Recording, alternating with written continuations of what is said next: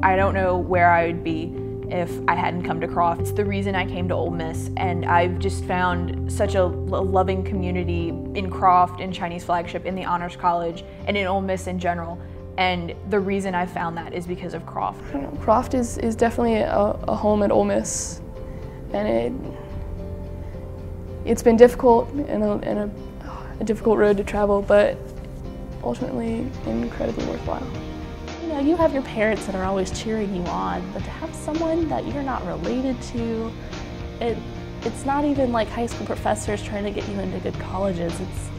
They want me to have an outstanding life no matter what I do. I definitely see the Croft Institute as a very great stepping stone to bigger things in the future. The fact that they let you choose your path is a big part of that. And there's also lots of connections that you can make being a student here in the Croft Institute. If you look at any single student, any senior, none of us have the same story.